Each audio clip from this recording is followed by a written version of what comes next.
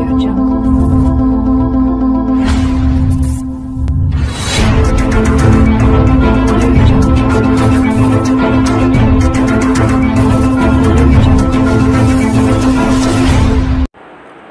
friends, welcome back to my channel.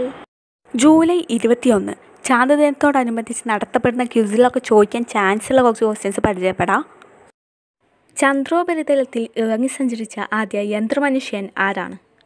ലൂണോ ഗോഡാണ് ചന്ദ്രോപരിതലത്തിൽ ഇറങ്ങി സഞ്ചരിച്ച ആദ്യത്തെ യന്ത്രമനുഷ്യൻ. 1970 ലൂണോ ഗോഡ് ചന്ദ്രോപരിതലത്തിൽ ഇറങ്ങി സഞ്ചരിച്ചത്. ലൂണോ ഗോഡ് യാത്ര ചെയ്ത പേടകം ഏതാണ്? ലൂണ 17. ലൂണ 17 ലൂണോ ഗോഡ് യാത്ര ചെയ്ത പേടകം. ചന്ദ്രൻ്റെ എത്ര ശതമാനം ഭാഗം ഭൂമിയിൽ നിന്നും ദൃശ്യമാണ്? 59%. ചന്ദ്രൻ്റെ 59% ഭാഗം ഭൂമിയിൽ നിന്നും ദൃശ്യമാണ്. ചന്ദ്രോപരിതലത്തിൽ ധാരാളമായി കാണുന്ന മൂലകം ഏതാണ്? ടൈറ്റാനിയമാണ് ചന്ദ്രോപരിതലത്തിൽ ധാരാളമായി കാണുന്ന മൂലകം. മനുഷ്യനെയും വഹിച്ചുകൊണ്ട് ചന്ദ്രനെ ചുറ്റി സഞ്ചരിച്ച ആദ്യ വാഹനം ഏതാണ്? അപ്പോളോ 8 മനുഷ്യനെയും വഹിച്ചുകൊണ്ട് ചന്ദ്രനെ ചുറ്റി സഞ്ചരിച്ച ആദ്യ വാഹനം. 1968 ഡിസംബർ 24 ഇത് സംഭവിച്ചത്. ചന്ദ്രനെ ചുറ്റി സഞ്ചരിച്ച ആദ്യ വ്യക്തികൾ ആരൊക്കെയാണ്? Frank ബോഗ്മാൻ, James Lowell, William Anders. Frank ബോഗ്മാൻ, James Lowell, William Anders ഇവരാണ് ചന്ദ്രനെ ചുറ്റി സഞ്ചരിച്ച ആദ്യ വ്യക്തികൾ. അപ്പോളോ 11 വഹിച്ചുകൊണ്ട് പറന്ന റോക്കറ്റ് ഏതാണ്? സാറ്റേൺ 5 ആണ് അപ്പോളോ 11 വഹിച്ചുകൊണ്ട് പറന്ന റോക്കറ്റ്. സാറ്റേൺ 5 നിർമ്മാതാവ് ആരാണ്? വെർണർ വോൺ ആണ് സാറ്റേൺ 5 നിർമ്മാതാവ്. ചന്ദ്രനിലെ ഗർത്തങ്ങൾ കണ്ടെത്തിയ ശാസ്ത്രജ്ഞൻ ആരാണ്?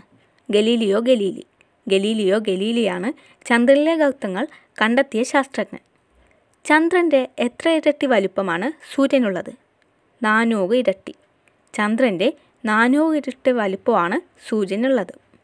എ ട്രിപ്പ് ടു മൂൺ എന്ന പുസ്തകത്തിൻ്റെ രചയിതാവ് ആരാണ്? ജോർജ് മെലീസ് ആണ് എ ട്രിപ്പ് ടു മൂൺ എന്ന പുസ്തകത്തിൻ്റെ രചയിതാവ്. ചന്ദ്രനിൽ നിന്നും ഭൂമിയെ കണ്ടപ്പോൾ എഡ്വിൻ ആൽഡ്രിൻ അഭിപ്രായപ്പെട്ടതെന്താണ്? മാഗ്നിഫിഷ്യൻ ഡെസല്യൂഷൻ എന്നതാണ് ചന്ദ്രനിൽ നിന്നും ഭൂമിയെ കണ്ടപ്പോൾ എഡ്വിൻ ആൽഡ്രിൻ അഭിപ്രായപ്പെട്ടത്. സെലനോഗ്രഫിയുടെ പിതാവായി അറിയപ്പെടുന്നത് ആരാണ്? ജോൺ ഹെൻറിച്ച് വോൺ മാർട്ട്ലറാണ് സെലനോഗ്രഫിയുടെ പിതാവായിട്ട് അറിയപ്പെടുന്നത്. ഇന്ത്യൻ മാനകരേഖാംശമനുസരിച്ച് മനുഷ്യൻ ചന്ദ്രനിൽ ഇറങ്ങിയ സമയം 1969 July 21 1:48 AM. 1969 July 21 1:48 AM Indian മാനകരേഖാംശമനുസരിച്ച് മനുഷ്യൻ ചന്ദ്രനിൽ ഇറങ്ങിയ സമയം. ചന്ദ്രനിൽ ഏറ്റവും ഉയരം കൂടിയ കൊടുമുടിയുടെ പേരെന്താണ്? ലെബനിറ്റിസ് എന്നതാണ് ചന്ദ്രനിൽ ഏറ്റവും ഉയരം കൂടിയ കൊടുമുടിയുടെ പേര്. 10,666 മീറ്ററാണ് ഇതിൻ്റെ ഹൈറ്റ് എന്ന് പറയുന്നത്. 10,666 മീറ്ററാണ് ഇതിൻ്റെ ഹൈറ്റ്. ലെബനിറ്റിസ് ചന്ദ്രനിൽ ഏറ്റവും ഉയരം കൂടിയ കൊടുമുടി. അത്യപൂർവമായി ഒരു മാസത്തിൽ ദൃശ്യമാകുന്ന രണ്ടാമത്തെ പൂർണ്ണചന്ദ്രൻ അറിയപ്പെടുന്ന പേരെന്താണ്? നീലചന്ദ്രൻ.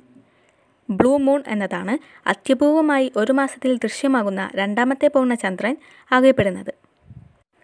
ബ്രിട്ടൻ്റെ പ്രഥമ ചന്ദ്രദൗത്യത്തിൻ്റെ പേരെന്താണ്?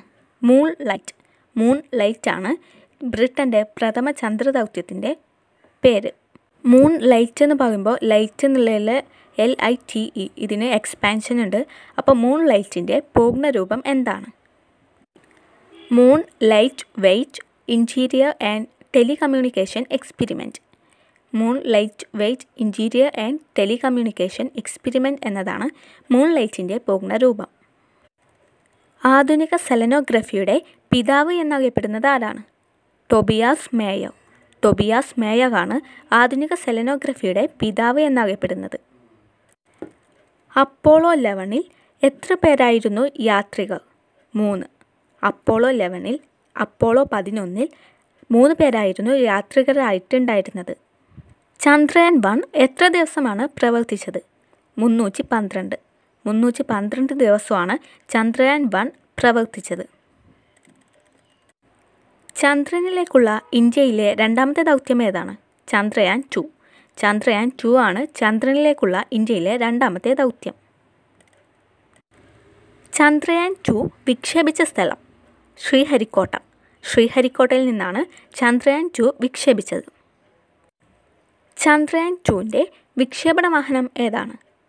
GSLV Mk3 rocket. GSLV Mk3 റോക്കറ്റാണ് Chandrayaan 2ൻ്റെ വിക്ഷേപണ വാഹനം. ചന്ദ്രയാൻ 1ൻ്റെ വിക്ഷേപണ വാഹനം ഏതാണ്? PSLV C11. PSLV C11 ആണ് ചന്ദ്രയാൻ 1ൻ്റെ വിക്ഷേപണ വാഹനം. ഫേസ് ഓഫ് ദ മൂൺ എന്ന പുസ്തകത്തിൻ്റെ രചയിതാവ് ആരാണ്? Baldwin. ബാൾഡ്വിനാണ് face of the moon എന്ന പുസ്തകത്തിൻ്റെ രചയിതാവ്. ഇന്ത്യയുടെ ആദ്യത്തെ കൃത്രിമ ഉപഗ്രഹം ഏതാണ്? ആര്യഭട്ട. ആര്യഭട്ടയാണ് ഇന്ത്യയുടെ ആദ്യത്തെ കൃത്രിമ ഉപഗ്രഹം. ബഹിരാകാശത്ത് ഭൂമിയെ ചുറ്റി സഞ്ചരിച്ച ആദ്യത്തെ ജീവി ഏതാണ്? ലൈക്ക എന്ന നായ. ലൈക്ക എന്ന നായയാണ് ബഹിരാകാശത്ത് ഭൂമിയെ ചുറ്റി സഞ്ചരിച്ച ആദ്യത്തെ ജീവി. ലൈക്കയെ ബഹിരാകാശത്തേക്ക് അയച്ച വാഹനം ഏതാണ്? സ്പുട്നിക് 2. സ്പുട്നിക് 2 ആണ് ലൈക്കയെ ബഹിരാകാശത്തേക്ക് അയച്ച വാഹനം. ഭൂമിക്കു ചുറ്റും പ്രദക്ഷിണം പൂർത്തിയാക്കുവാൻ ചന്ദ്രന് ആവശ്യമായ സമയം എത്രയാണ്? 27.32 ഭൗമദിനങ്ങൾ. 27.32 ഭൗമദിനങ്ങളാണ് ഭൂമിക്ക് ചുറ്റും ഒരു പ്രദക്ഷിണം പൂർത്തിയാക്കുവാൻ ചന്ദ്രന് ആവശ്യമായ സമയം. വലുപ്പത്തിൽ സൗരയൂഥത്തിലെ ഉപഗ്രഹങ്ങളിൽ എത്രാം സ്ഥാനമാണ് ചന്ദ്രനുള്ളത്? 5ാം സ്ഥാനം. വലുപ്പത്തിൽ സൗരയൂഥത്തിലെ ഉപഗ്രഹങ്ങളിൽ 5ാം സ്ഥാനമാണ് ചന്ദ്രനുള്ളത്.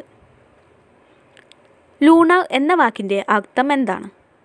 ചന്ദ്രൻ. ലൂണർ എന്ന വാക്കിൻ്റെ അർത്ഥമാണ് ചന്ദ്രൻ.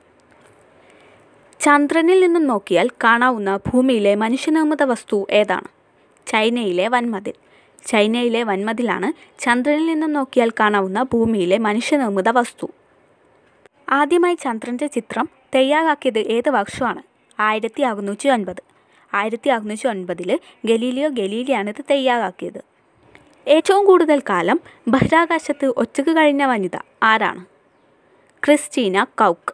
ക്രിസ്റ്റീന കൗക്കാണ് ഏറ്റവും കൂടുതൽ കാലം ബഹിരാകാശത്ത് ഒറ്റയ്ക്ക് കഴിഞ്ഞ വനിത. ചന്ദ്രനിൽ ദൃശ്യമാകുന്ന ആകാശത്തിൻ്റെ നിറം എന്താണ്? ബ്ലാക്ക്. കറുപ്പ് നിറമാണ് ചന്ദ്രനിൽ ദൃശ്യമാകുന്ന ആകാശത്തിൻ്റെ നിറം. ചന്ദ്രനിൽ ആകാശം കറുത്ത നിറത്തിൽ കാണാനുള്ള കാരണം എന്താണ്? ചന്ദ്രനിൽ അന്തരീക്ഷമില്ല. ചന്ദ്രനിൽ അന്തരീക്ഷം ഇല്ലാത്തതാണ് ചന്ദ്രനിൽ ആകാശം കറുത്ത നിറത്തിൽ കാണാനുള്ള കാരണം. ചന്ദ്രനിൽ ധാരാളമായി കാണപ്പെടുന്ന മൂലകം ഏതാണ്? സിലിക്കൺ. സിലിക്കണാണ് ചന്ദ്രനിൽ ധാരാളമായി കാണപ്പെടുന്ന മൂലകം. ആദ്യമായി ബഹിരാകാശത്തെത്തിയ ഇന്ത്യൻ വംശജയായ വനിത ആരാണ്? കൽപ്പന ചൗള. കൽപ്പന ചൗളയാണ് ആദ്യമായി ബഹിരാകാശത്തെത്തിയ ഇന്ത്യൻ വംശജയായ വനിത. ചന്ദ്രൻ്റെ വ്യാസം എത്രയാണ്? 3475 കിലോമീറ്റർ. 3475 കിലോമീറ്ററാണ് ചന്ദ്രൻ്റെ വ്യാസം. ചന്ദ്രനിൽ കാണുന്ന കറുത്ത പാടുകൾക്ക് പറയുന്ന പേരെന്താണ്? മരിയ. മരിയ എന്നതാണ് ചന്ദ്രനിൽ കാണുന്ന കറുത്ത പാടുകൾക്ക് പറയുന്ന പേര്. മരിയ കരക്കടലുകൾ എന്നതാണ് അതിൻ്റെ മീനിങ്. അപ്പോളോ 11 ചന്ദ്രനിൽ ഇറങ്ങിയ സ്ഥലത്തിൻ്റെ പേരെന്താണ്? പ്രശാന്ത സമുദ്രം. അപ്പോളോ 11 ചന്ദ്രനിൽ ഇറങ്ങിയ സ്ഥലത്തിൻ്റെ പേരാണ് പ്രശാന്ത സമുദ്രം.